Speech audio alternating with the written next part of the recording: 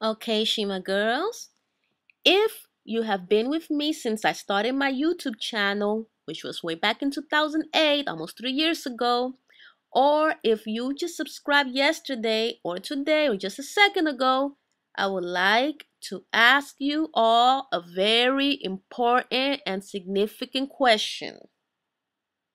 What does protective styling mean to you? Now, I am asking this question because protective styling, in case you don't notice by now, is one of the most instrumental things that is going to give you that long, healthy, fairy tale, mythical hair that you are striving to achieve if you are here on my Shima Hair 21 YouTube channel. So therefore, in your own words, I would like to know, what does protective styling mean to you? Now, I'm not asking you to define what protective styling is, even though you can. What I'm asking you to do is to explain in your own words in what ways has protective styling affected your everyday hair care regimen in your lives.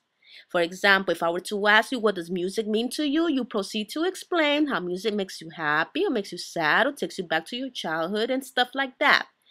So again, I ask you, what does protective styling mean to you?